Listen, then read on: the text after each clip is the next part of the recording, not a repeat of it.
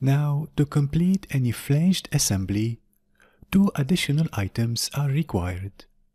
These are bolts and gaskets. Bolts obviously hold mating flanges, nozzles or valves together. The pressure rating of a flange will determine the size, spacing, and number of bolts. Of course, as the nominal pipe size and the pressure ratings change, so will the diameter, spacing, and number of bolts.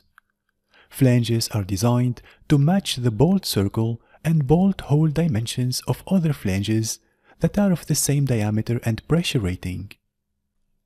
Now, bolt hole arrangements, as highlighted in this example, may seem inconsequential, but when you consider the fact that components of a piping system may be fabricated in one country, then shipped to another country for assembly, then bolt alignments become increasingly important. So it is critical that drawings convey the exact orientation of flanges to the fabricator. Otherwise, bolt holes may not align properly. In this regard, the American National Standard Institute requires all flanges straddle the horizontal, vertical, or north-south center lines of pipe and equipment, as shown in the following two figures. The left figure depicts a plan view of a horizontal vessel and highlights in exquisite detail the bolt hole arrangement, spacing, and number for the nozzle flange.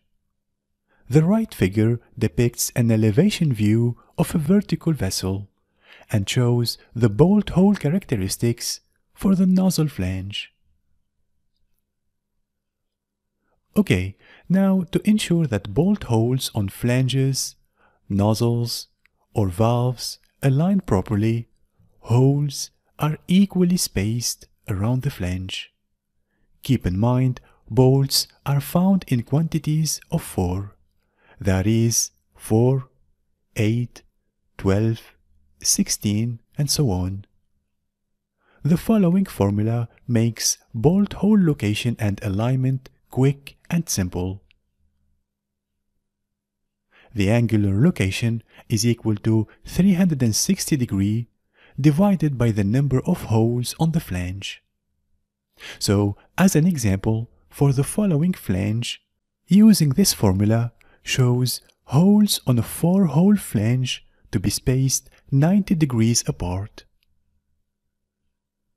Now, by straddling the center line, as you can see here, holes will be positioned 45 degrees on each side of the center line.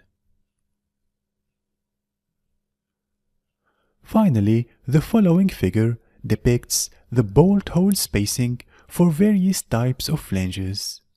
This figure is also available in the downloadable resource section.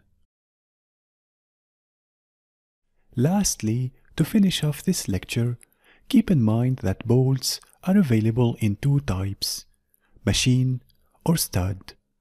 Machine bolts have a head on one end and threads on the other. Stud bolts have threads throughout their entire length and require the use of 2 knots. Stud bolts are actually the most commonly used type and are available in 2 grades, B7 and B16. B7 bolts are used for temperatures up to 1000 degrees Fahrenheit.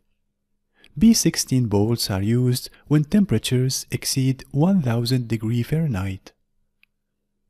The following figure depicts a sectional view of 2 flanges being mated around the gasket and secured with a stud and machine bolts.